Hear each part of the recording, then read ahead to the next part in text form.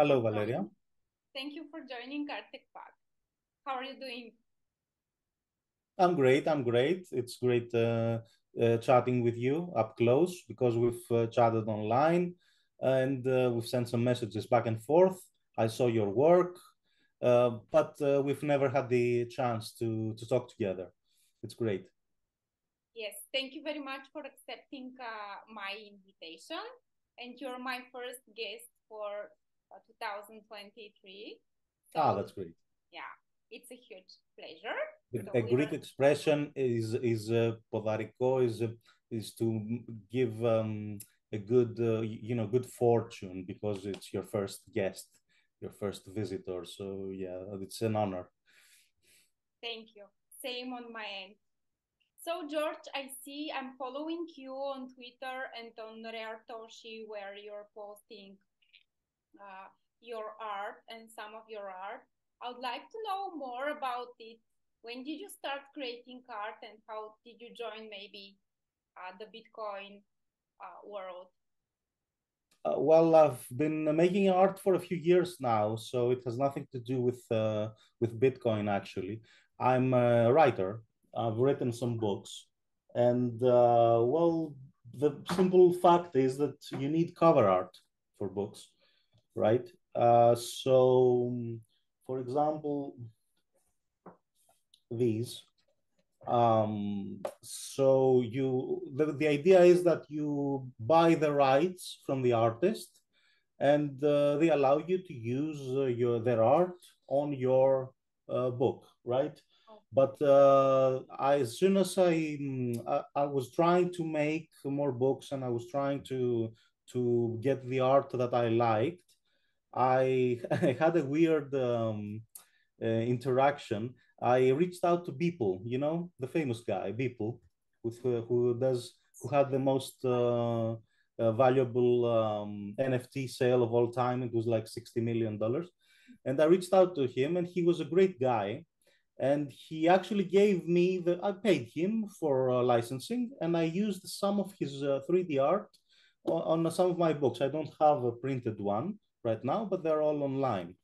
And I used some of his 3D art on my covers, and I liked it, and I was inspired to start exploring and trying out my own. I had tried to do some 3D art a few years ago, but the programs were very hard to master. The learning curve is very steep on 3D programs.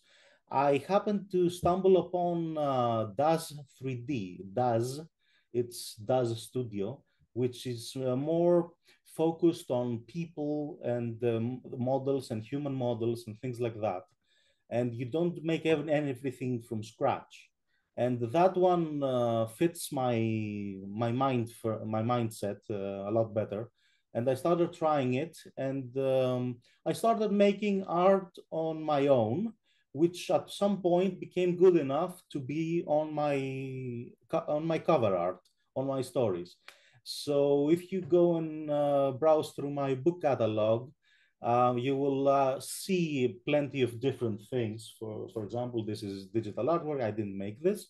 And you will see a shift later on, which is full 3D art.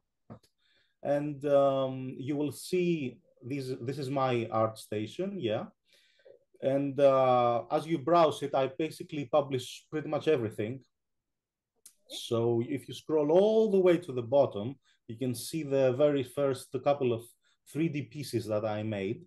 And at some point, I was making one per day, or at least was trying to make one per day. And you can actually see the improvement on me figuring out the program, the DAZ Studio, and being able to create something that is actually worth publishing and using as a cover art and making a rather good piece of art that will draw the eye. And yeah, this is the good phase for the part that you're scrolling through. I was experimenting with a lot of various stuff, as you can see. Um, what helps me a lot is that I've done some filmmaking. I've been to filmmaking school Wow. to become a TV director, basically. But that didn't work out. But the skills that I got from learning how to light a shot, how to use cameras, how to do composition, how to try and even do storytelling with a single frame, because that's a big part of it, right? So all these skills translate very well into this. So I use this in the 3D world right now. Now you've scrolled all the way down to the first stuff that I made. Yeah. So these are the basic stuff that I've made as soon as I started. And yeah, they they're all mature for like for partial like nudity and stuff like that. They're not very naughty. Okay, Oh, okay. I'm sure you can show most of them. So yeah, this is like I was trying to make a scene. These are the very first things posted 4 years ago. So yeah, I didn't even remember that. So that's when I started. Those are what I made in a single day. I was making stuff pretty much every single day and trying to post things online. You can actually see the timeline in the beginning of my ArtStation portfolio, Right. right? Posted 4 years ago. Yeah. Yeah. This is good.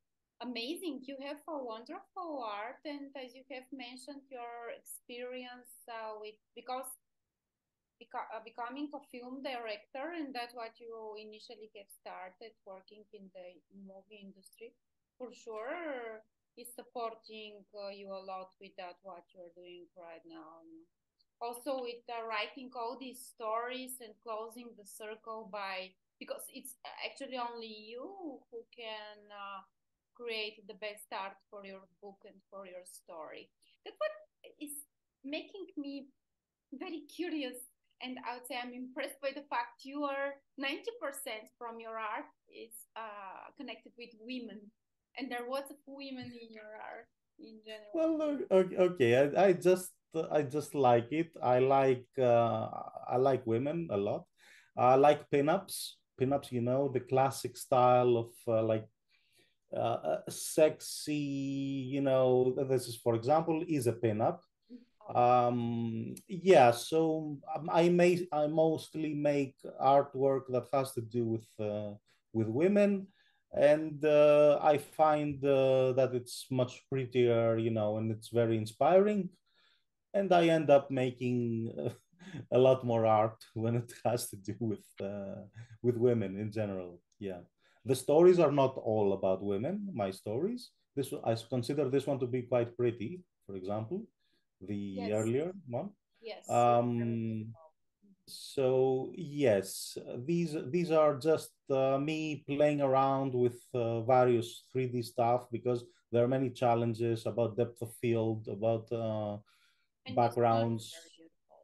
Yeah, I do some sci-fi, so I was experimenting with cyborg stuff here, as you can see. This is just fantasy. So yes, I like pinups. I like single scenes, single photographs that are very expensive, expressive. I'm sorry, and that Which would that evoke. be expensive also, expressively expensive. Well, they're not expensive because they're easy to make. They're not that expensive to They're make. easy to make. How much? Expressive, yes, Okay, okay. yeah. Expensive to make. There is a cost to this if you want to get into the nitty gritty of it. The 3D models, because you actually have to buy them, do add up. We're talking about a few thousand euros.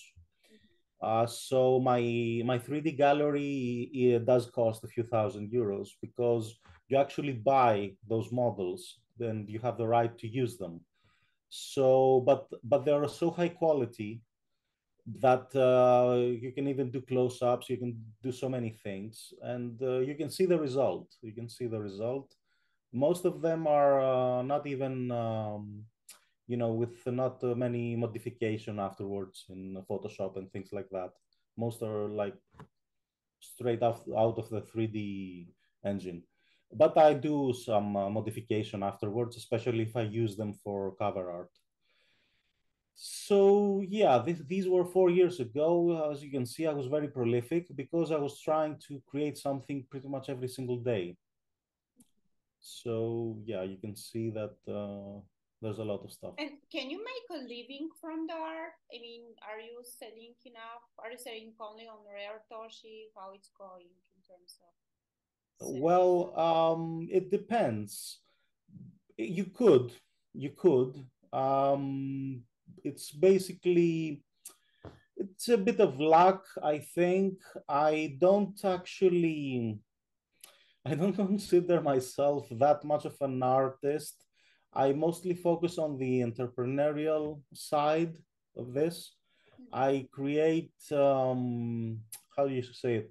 I create commercial stuff. I create a product and then I sell it. Okay. So it's not just being an artist and having the starving artist archetype. It's about creating. Yes, this is the same book. She's reading this book, and the skyline is a photo of Athens. This is just trying to make something relevant. Beautiful. Right. So yeah, I make products. I put them online. I put them for sale. For example, I'm wearing this Bitcoin T-shirt. This is something that I designed. This is available online. For example, this one is on satoshistore.io. I've created a partnership. They're a Bitcoin store in Austria, and now they sell my own artwork on T-shirts, and you can go in and just buy some of these artworks that I've made. There's not much of a selection right now. I think it's only just 5 designs, but we'll upload more as soon as we see how the deal goes. So yeah, I make products. Okay, so for example, can you see this? Yes, let me This is stop sharing so it can be. okay. Yeah. So So, yeah, this is one of my artworks. It's on a mug. It's printed. Okay, this is a product. It's available online. These are all in my stores. I link them in my. I have my own link tree basically. If you go to my bio, I have a links page, and I link to these partner shops, in which I have my own products, and they are available for sale. So, to answer the basic question, can you become a professional? Can you live off your art? Yes, if you do these things that I do, which are basically a way to monetize the art, because you made this, it can go on a t-shirt, it can become an NFT. We know each other from the NFTs on Rare Toshi. I think this one has been sold on as an NFT on Rare Toshi, the specific one. This one definitely has, and someone has collected it. I don't remember who. And so you have different products. You have one product, you have a second product, you have an NFT, which is another product. Okay, if you use this on a book cover, it's a different product. So you make one piece of art, and then you use it again and again. And because I own the copyright, I own the intellectual property. Okay, so I can do these things. So that's the whole idea of becoming an artist who actually makes money.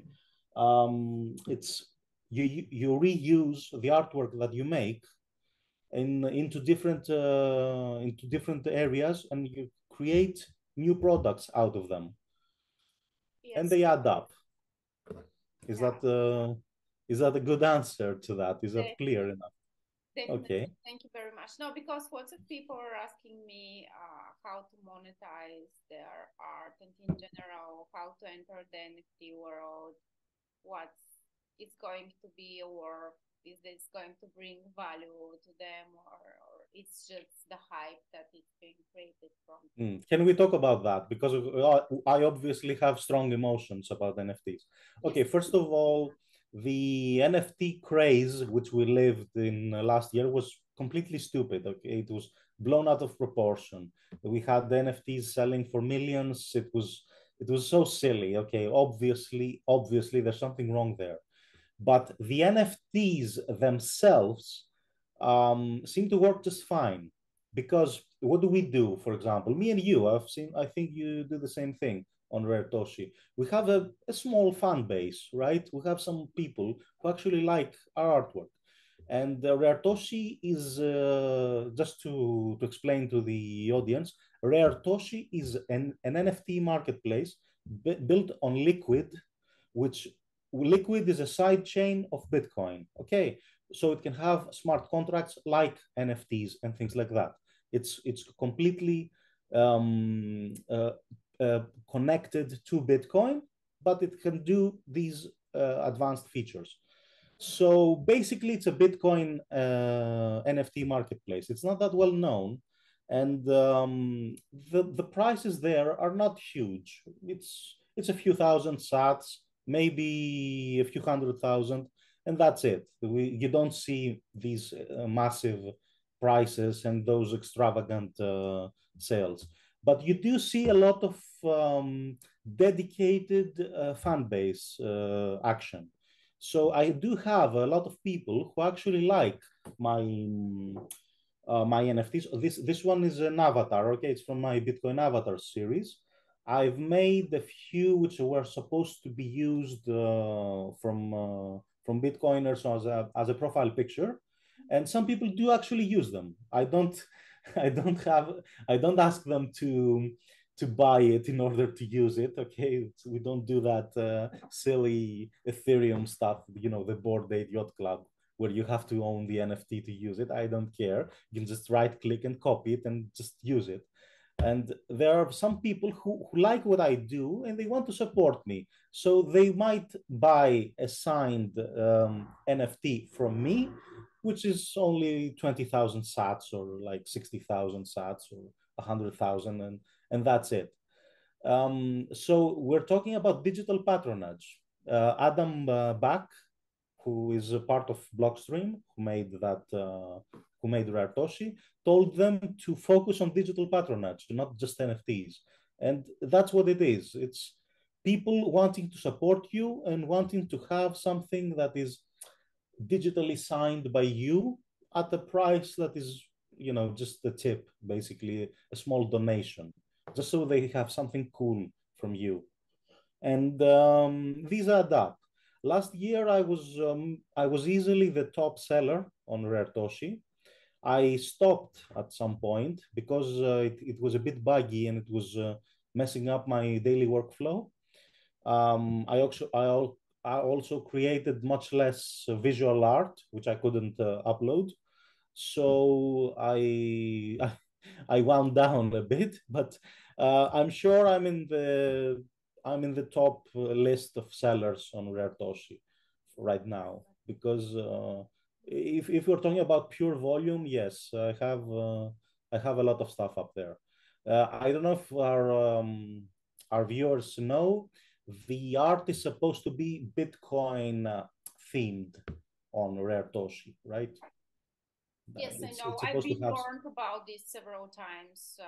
I have another project which is dedicated to Bitcoin. It's called Truth in Bitcoin, a webinar that I have started Yeah, 3 years ago, I think. yeah.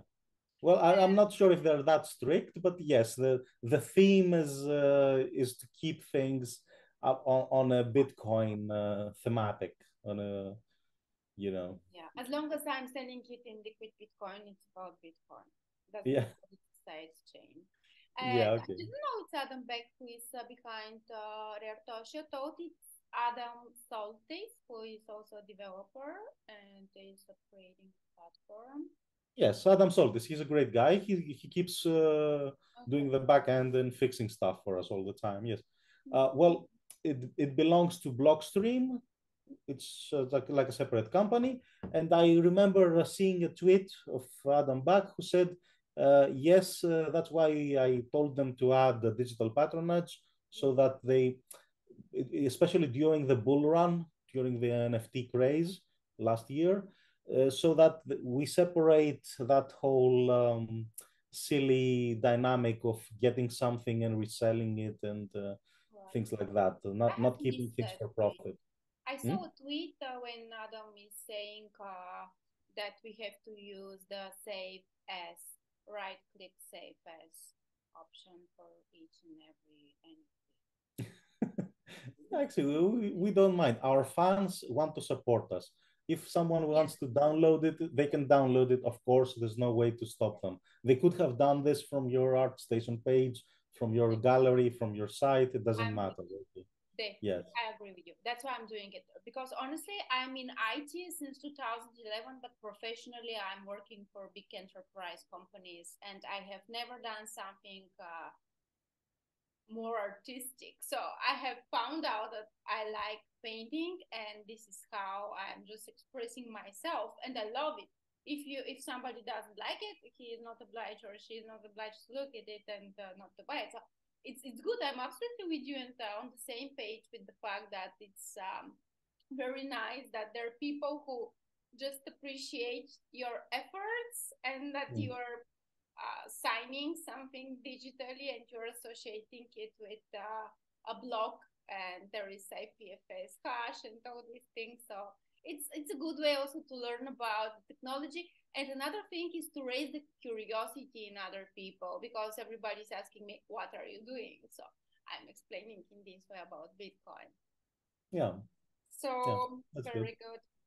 And so you are writing. You're writing since how many years? So this is basically your first. Well, now it's been a few years. Well, I'm Greek, so first of all, I started writing in Greek, obviously.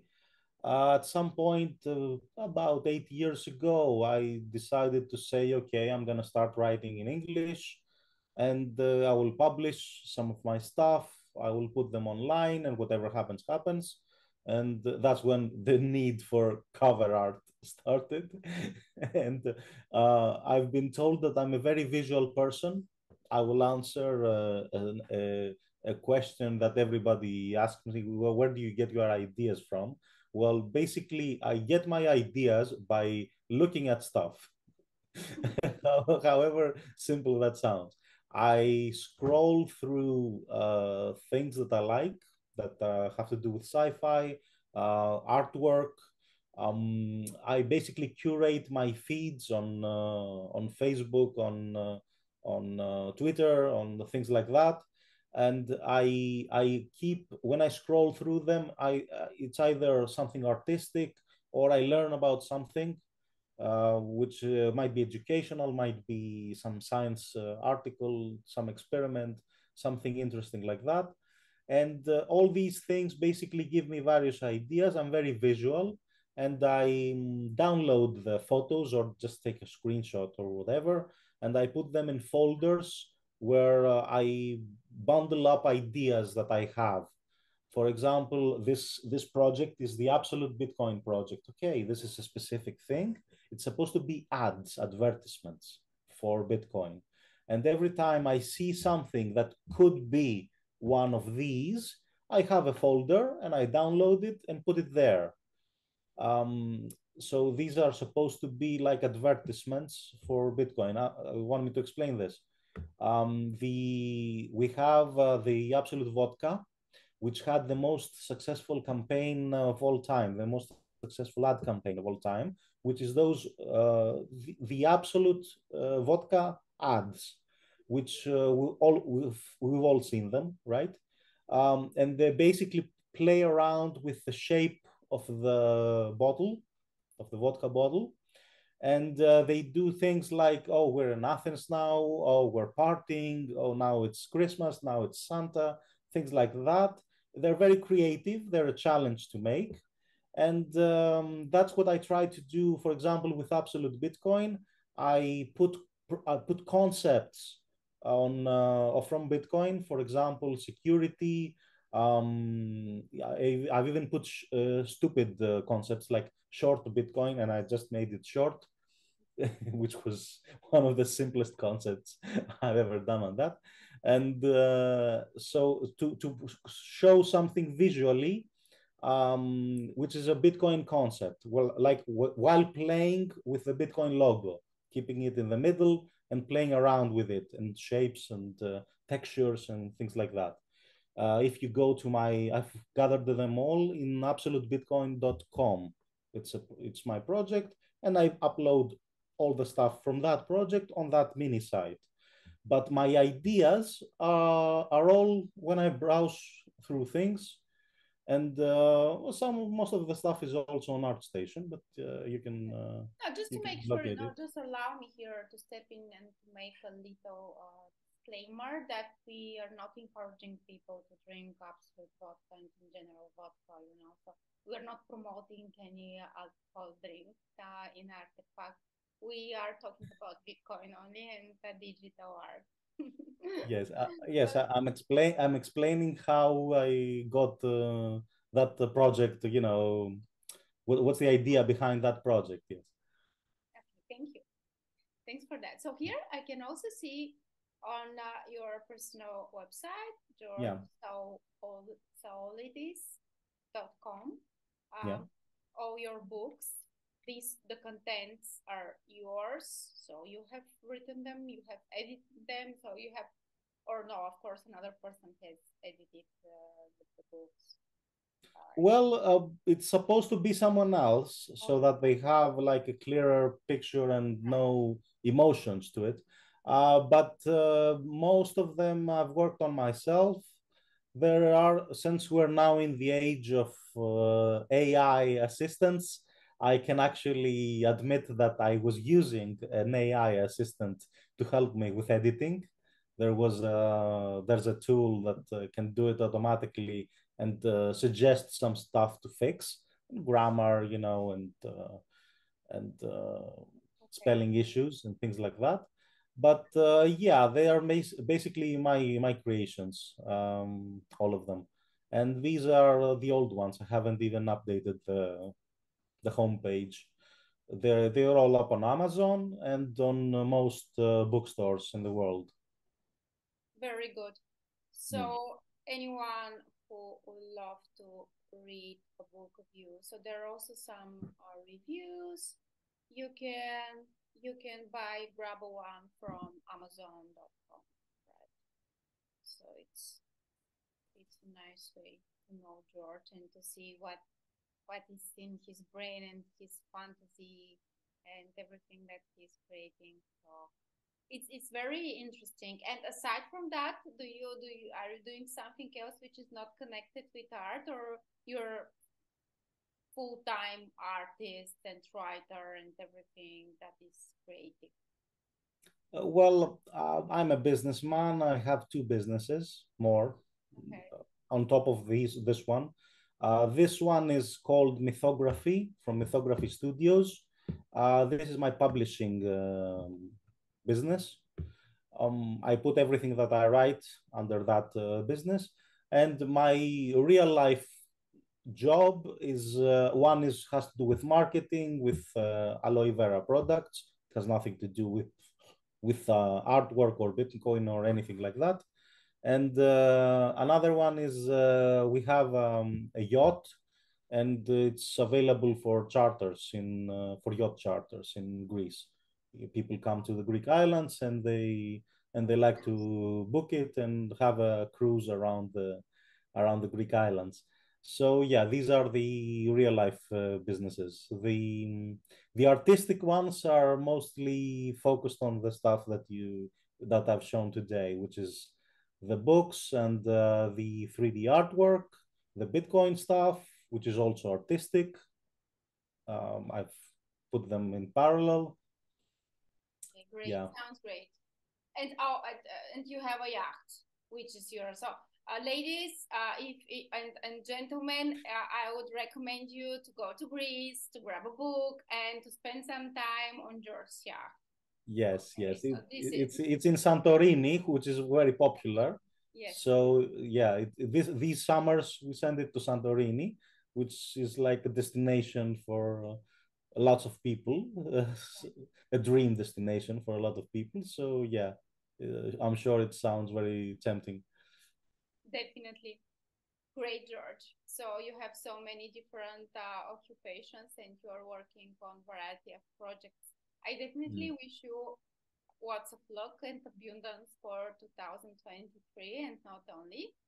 May Thank you. all You your too. projects and dreams may become to fulfillment. So, and having said that, do you have a project that you're planning to release or something that you have not announced yet? I maybe have sort of announced it. If you people are following me on Twitter, I tend to chat around about these things. I am. I've I've I've taught a Bitcoin workshop in Greece in two different places. So I believe I've gained enough experience to explain how other people can run a Bitcoin workshop. So I'm going to write a book with my notes, which will be about running a Bitcoin workshop. And this will be like a practical book for Bitcoiners if you want to run your own in your part of the world, uh, just getting some of my experiences with it. And I'm also planning to write another book, another practical one, which has to do with Bitcoin for merchants, which explains how someone can add a Bitcoin to his business, either online or offline or both, and which current implementations there are, so they can use it to accept Bitcoin and Lightning payments in their business. So yeah, these are not very artistic, but okay, we're gonna write them, so they're considered. I actually have to create them, so they're somewhat creative. Not very artistic. They're practical. But it's good because people need such kind of navigation and tips and tricks how to. Because so once you get excited about the technology, sometimes Yeah. you're not sure where to start from, and it's nice you're working on such a project. Okay, George, thank you very much. It was a huge pleasure talking to you. It was great meeting you, and I can't wait to see what else is gonna we're gonna create on 2023. Definitely looking forward to it. Keep in touch and bye bye for now. Bye bye.